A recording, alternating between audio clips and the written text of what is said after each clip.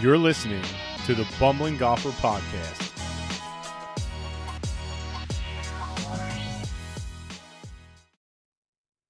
Hey, everybody, what's going on? This is John at the Bumbling Golfer Podcast. This is episode number 3. Today, I'm going to talk about a product that I was introduced to through Instagram. So, almost all of the stuff that I do or use or anything like that will end up coming through some sort of social media. I'm not a big company guy, if that makes sense. So like TaylorMade, Titleist, Mizuno, all that. I think they have fantastic products, but I like to support the smaller companies if possible, or maybe the lesser known brands. And really, it has more to do with the price point than it does anything. I at one point, and I'll have this conversation. I'll talk about my journey through golf and having some products out there in the marketplace and having my own brand and why I had it. So anyway, I like to use companies that are smaller, maybe a little bit more nimble, and buying something from them makes a big impact. It's not just some number, arbitrary number. So anyway, today I'm going to talk about a rangefinder. And those of you who know me or have watched any of the, I guess, any of my YouTube videos will see that I always use my phone. I use 18 Birdies for virtually everything. I think the app is fantastic. Um, I actually think you have a huge advantage if you're using it. And again, I'm playing competitive golf, but it's not like a cheating thing. So anyway, I play on the AGS tour, and a lot of people use 18 birdies. It's really just a way to have a better time and really dial yourself in. So anyway, and maybe that'll change down the road. I don't know. However, a young man out of Canada reached out to me. His name's Christian Meliambro. I don't know if I'm saying that right. Christian, I apologize if I'm not saying it right, but a last name like Kelly's a lot easier to pronounce than yours. But anyway, Christian is actually a professional golfer out of Canada, and I'll just give you a quick background on him. He played various competitive sports, including hockey and golf. That's generally most Canadian people, I believe. I know a lot of golfers that actually were hockey players at one point. So he played a lot of his junior golf in Ottawa, and then he also played down here in the U.S. Just really to take it to the next level. So he worked with a lot of world class teaching professionals in both Ottawa and Florida, and really got good. So he is as I said, I believe he's a teaching professional, but he actually played golf. He got a scholarship to Johnson and Wales in Miami, Florida, while studying business. So that's pretty cool. And his freshman year, the school finished fourth in national championships. I don't know what division that is, but he was named a Sun Conference All American. I'm sorry, Sun Conference All Academic American while still playing on the golf team. So again, that's pretty, it's pretty admirable, right? So student athletes, they don't really have it easy. So anyway, Christian reached out to me on Instagram. He started following my Instagram page, and he said, "Hey, man, I have a new rangefinder coming out." So it's called igage, and he basically runs it mostly through his Instagram and his TikTok. So if I go to his Instagram, and you can find this yourself, there's a link on there. Actually, it's on his homepage, christianmeliambrogolf.com. I'll put a link in the description below. But this rangefinder, it's actually really nice. I've never had one, but this one's actually pretty nice. I've used a few of them here and there. Again, I'm not a big rangefinder guy. I'd rather just look at like a map. Um, but one day my phone died, and I said, "Oh, you know what? Let me give this a shot." So I did, and it's actually really nice. So I'll show you a picture in a second. And like I said, I'll have a link to this in the description, and I'll put this on my Instagram as well. So it states here, introducing our new iGauge Series 1 rangefinder. Again, this is the first one he's putting out. It features a slope switch, which, is good. Crystal clear optic quality, advanced flag lock, a yard to meter switch, 655 yards of range. And here's the kicker, and I didn't realize how big of a deal this is, but the most important part about this is that it runs on AAA batteries. What makes it just a lot more convenient and, quite frankly, more cost effective. I didn't know that the batteries for most rangefinders, and I can't say for all of them, they're CR2 batteries, and two of them are like $13, $14 on Amazon, something like that. But I mean, I can't tell you how many times I look for batteries for something that are AAA or AA or whatever it is. It's not like back in the day when you needed like $40 worth of D batteries to put in your boom box, for those of you who are old enough to remember that. But anyway, so this again, this it runs on AAA batteries. And to me, that seems like the most convenient thing, because AAA batteries, you may or may not have them around the house. But so as I look at this, I can't remember how many there are in there. So I'll take a peek. So it's two AAA batteries. I've had these in there for about a month. And here in Pennsylvania, the golf season is,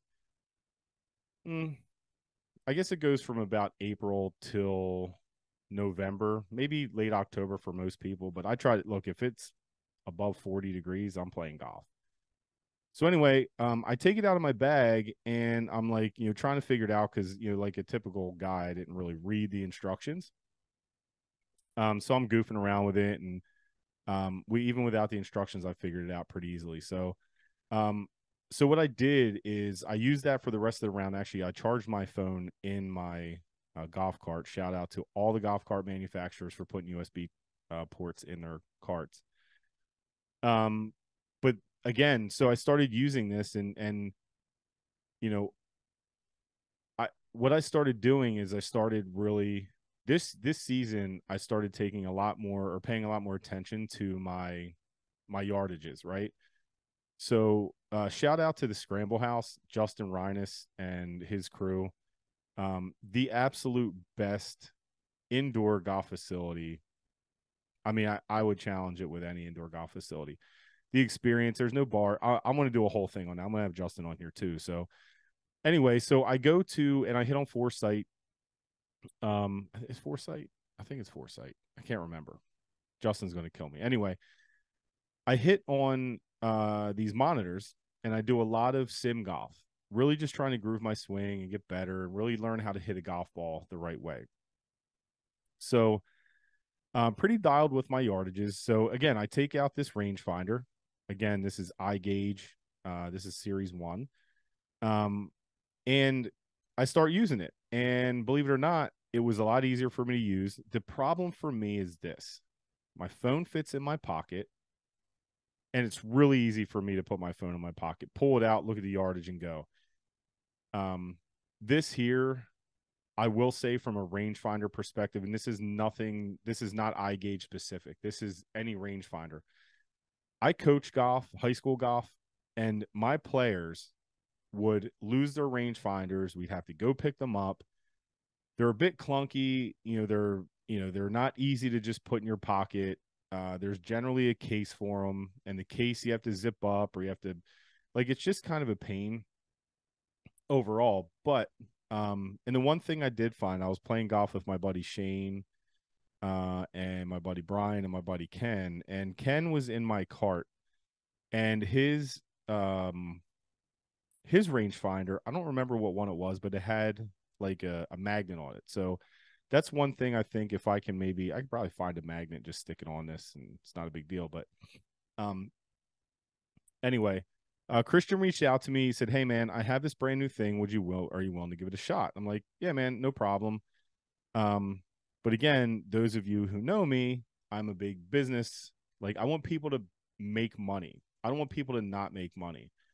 And I don't have enough pull to say, hey, send me something for free and I'll test it. That's not who I am. And again, I'll tell you why probably in a later episode. But just, if you hear this, just know that there's more coming on why I am that way. So anyway, I believe it was again Christians in Canada. So the total cost for me was $279.99 Canadian. So that equates to, let me do the math real quick. And to me, I want him to make money. So that ended up being $204.33 US dollars. Again, little steep in price, not going to lie.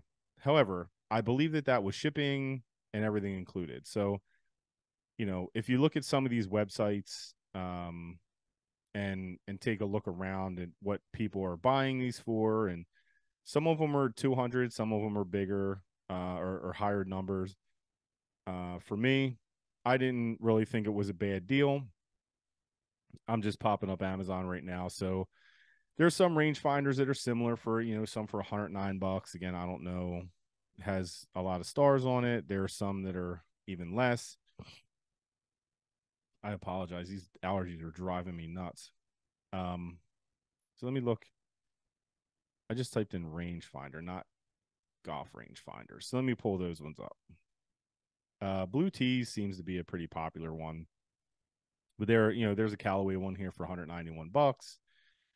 There's some really, really inexpensive ones. So anyway, back to this one here. So Christian reached out. He said, hey, would you like to try this? I said, yep, no problem. Now, it took a little bit to get, but again, I think I got the first kind of trial, or not trial run. I think I got the first run of these, and I think he had quite a few people waiting on them. So anyway, I get it. I go out on the course. Like I said, my phone died. I pull this thing out and I start shooting targets. And I'll tell you what, it was pretty impressive. The only, again, there's a few things that really bother me about rangefinders, and this is not specific to this igage one. I really do like this a lot. I didn't have like a yard. I guess I didn't have like a, I don't know what they're called. It's like the book. It's like the course book or whatever it is, where it shows you like where the greens are, how deep they are, all that kind of stuff. So I like that about 18 birdies. But anyway, I'm getting a little off track here. So I pull this igage rangefinder out, and it's shooting flags. I'm able to shoot different targets. Again, it's 655 yards, which is great. Anything like, I don't know why I would need anything over 400 yards. That doesn't make sense to me. So anyone who claims that they have 900, 800, 1,000 yards, like that should be used probably for hunting, in my opinion, or some kind of competition shooting. So yeah, really impressed with it. It was really easy to use, and again, it was my first. It was my first one I've ever bought. I've used a few here and there. I've used a lot of like Bushnell ones. I think my buddy Shane has a Bushnell one. The only thing that I liked more about that and some of the other ones that I've tried and used is the fact that, and I'll show you this right now. If you're watching, this is on Spotify video as well as YouTube. So, and I have my background blurred. Sorry about that. So, so here's a range. Here's the rangefinder. I'm just trying to get it in the screen. There it is. It's called igage. Like I said, it's got a slope on and a slope off button right there.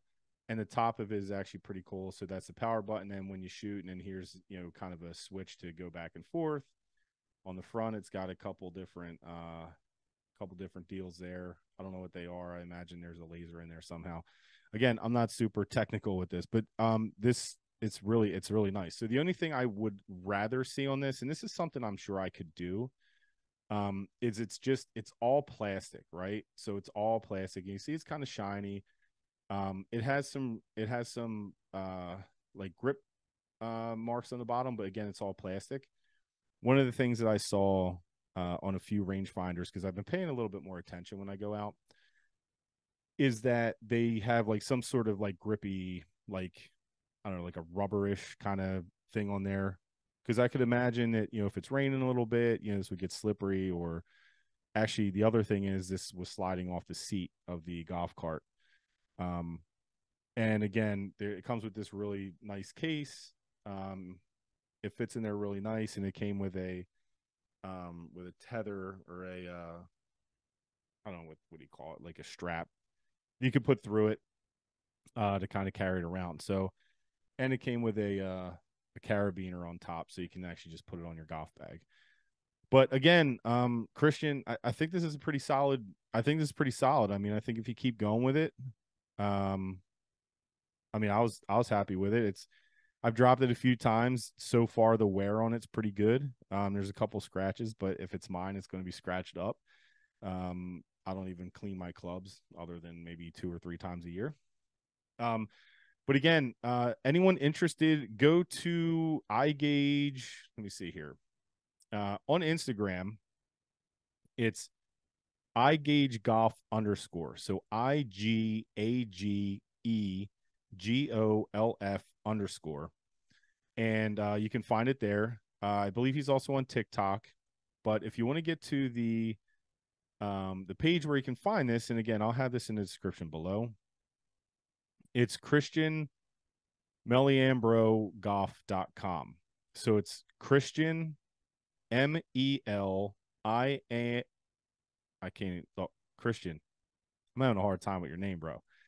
It's Christian MELIAMBROGOLF.com. So it's basically like Christian, me, Liam, bro, golf.com, if you want to get in touch with them. So again,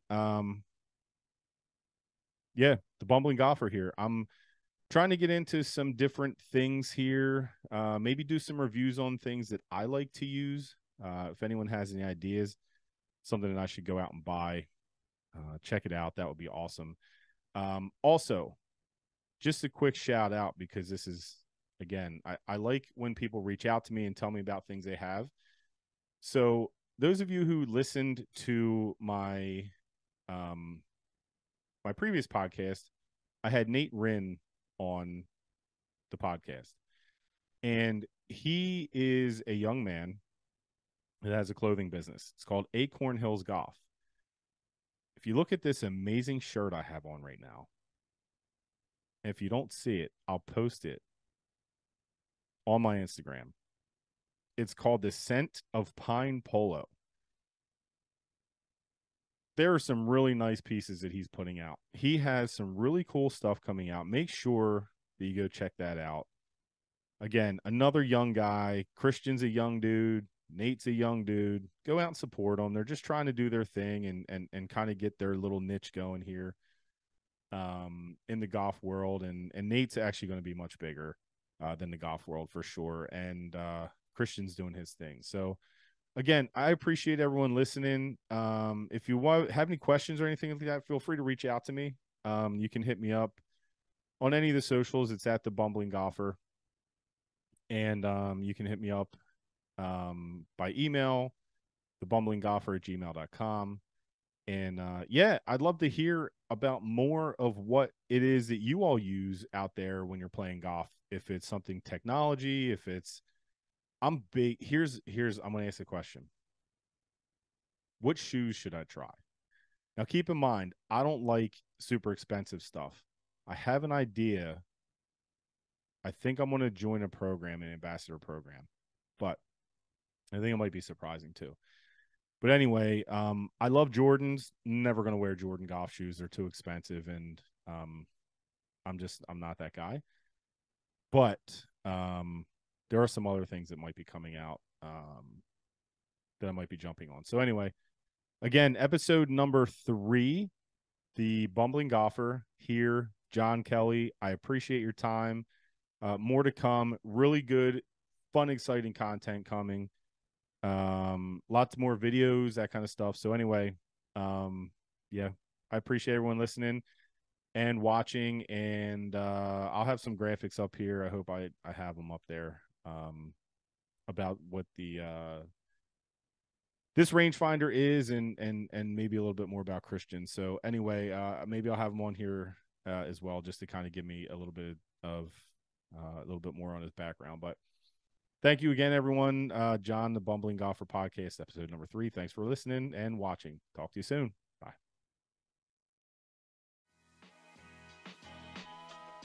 You've been listening to the Bumbling Golfer Podcast.